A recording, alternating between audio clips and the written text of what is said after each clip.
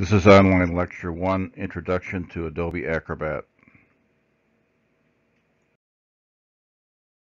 I'll start with a brief history of Adobe Acrobat. In the early 1990s, as you may recall from our first lecture, the modern internet, as we know it now, had just been released to the public. And one thing that had become clear is that we needed some way of trading documents from one place to the other using a common application. At the time, the only way to do this was to have the application it was written on. For example, if a document was written on WordPerfect, you weren't able to open it on anything but WordPerfect. So we needed something that was common that we used on multiple platforms, including different computer types such as Apple and Windows-based computers. Now, there were numerous companies in competition to create the software product. In 1993, Adobe released their first suite of products to meet this need. At the time, they called them Adobe Reader, Acrobat Exchange, and Acrobat Distiller. Now, Adobe has actually been changing their names of their software quite frequently over the years, and as you'll see, it goes by a different name now, but that was the basic product back then. Was still the same idea, where you had the reader that would be used just to read, and then Exchange and Distiller had to do with creating the actual documents from their source documents. So Adobe was actually responsible for the creation of the PDF or portable document format standard. They actually invented it. At the time of its release in 1993, it was proprietary and remained that for quite some time, which meant that other companies could not write software using this standard format. By 2008, the PDF format was so common and used so widely that it was released as an open standard, which means that other companies could use the PDF standard in their software. And of course, now PDF documents are quite commonplace. Prior to 2008, the only company that could write software utilizing the PDF format was Adobe. Since then, many other companies have come out with their own PDF editing software packages. However, the Adobe packages are the original packages that came out for this use.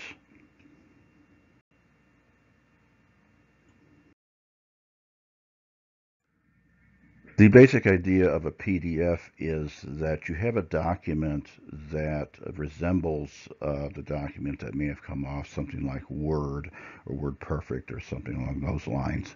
However, in this format, it cannot be altered, which allows it to be more secure.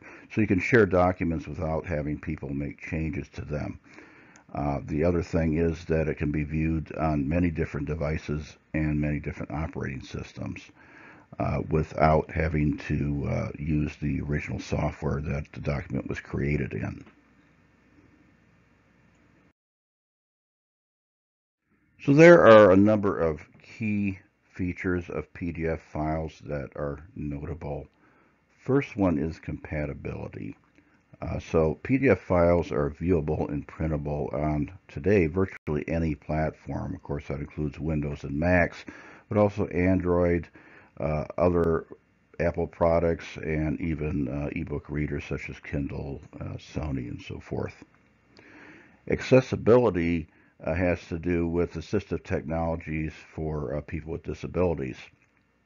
That particular feature is one of the more advanced features in the Adobe Acrobat DC Pro, as we'll see later. Security is also common in PDF documents. So one way you can protect them is with passwords. You can actually prevent a PDF document from being copied or printed or having pages extracted. You can even prevent it from people from copying text out of the pages using copy and paste. And you can stop it from being printed as well. So there are many levels of security that you can assign to these documents using PDFs. Another important feature of PDF documents is searchability.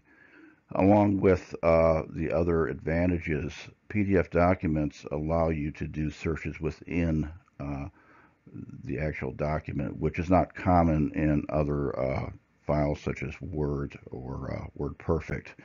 And these text features also use something called metadata. Now, metadata is basically data about data. In other words, it's information about the content of the file itself. PDFs are also very efficient for storage purposes. They are highly compressed. Adobe uses different algorithms to make the file as small as possible without losing its quality. Now, another thing that people may not be aware of is font management.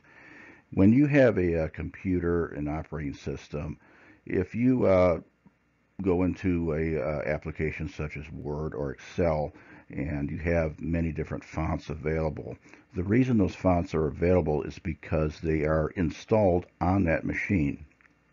They would not show up in those applications if they weren't.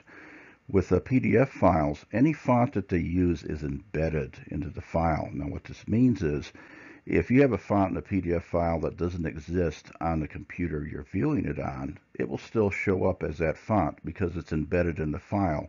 It does not require it to be on the computer itself. Extensibility.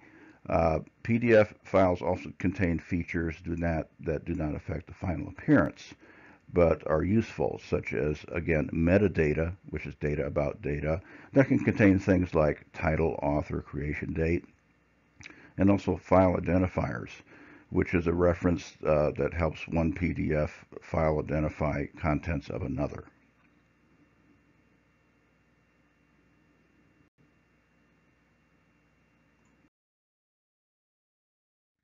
We'll take a look right now at what the current or contemporary Adobe Acrobat products are. Now, I had mentioned what they start out as in 1993, and I've also mentioned that Adobe does like to change their product names quite frequently. So currently, what they have is in the Adobe Acrobat suite, there is the Reader DC. That is the free version that we're going to be loading in our lab this week. It allows you to view and print PDFs, also electronic signatures. The DC Standard has the editing features and it's not as extensive as the DC Pro, but both of them allow you to edit and create PDF documents. The only difference with DC Pro is it's upgraded to allow certain scanning features and accessibility modifications.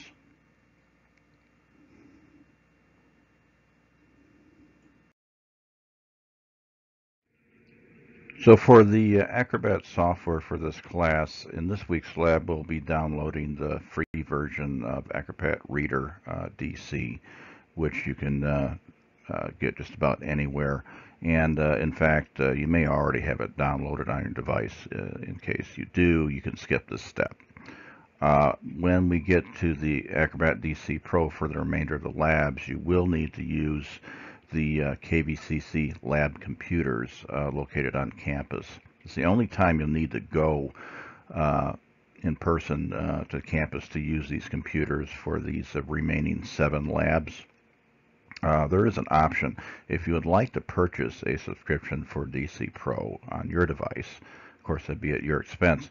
I'll provide information for that. Keep in mind, though, that Acrobat DC Pro only runs on PCs and Macs, so it does not run on smartphones, iPhones, tablets, or Chromebooks.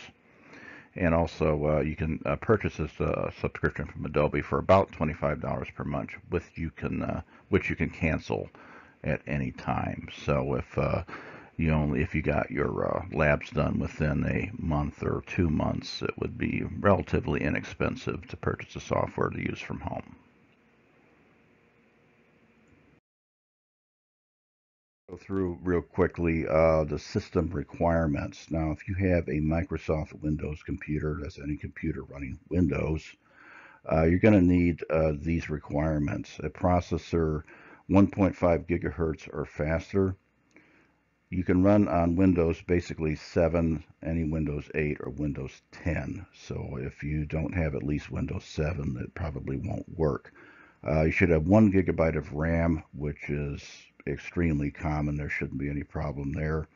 Requires 4.5 gigabytes of a hard drive space and 1024 by 768 screen resolution, as well as Internet Explorer 11, Firefox, or Chrome. So most computers are going to have these qualifications. I will mention that the 1.5 gigahertz requirement, I'm quite sure that some laptops run and less than that, say 1 gigahertz, 1.2. They should be fine. They may not be as fast as you'd like them to be.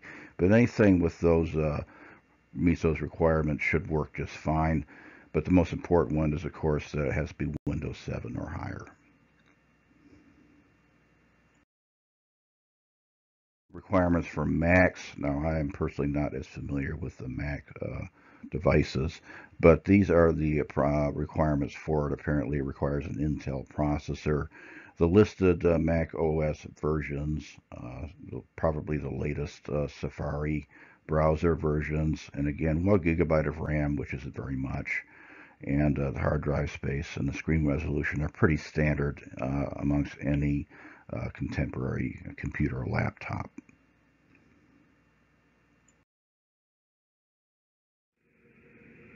So this concludes the first lecture, Introduction to Adobe Acrobat. Please be sure to complete the quiz that goes along with this lecture.